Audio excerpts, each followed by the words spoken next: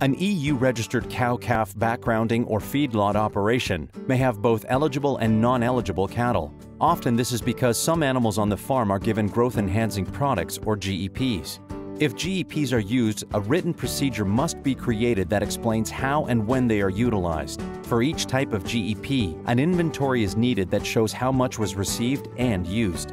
If the EU-registered operation produces mixed feeds containing GEPs, they must be able to demonstrate that feed for eligible animals is free from GEP residues. A letter of guarantee is required from external suppliers of feed and supplements for EU-eligible cattle.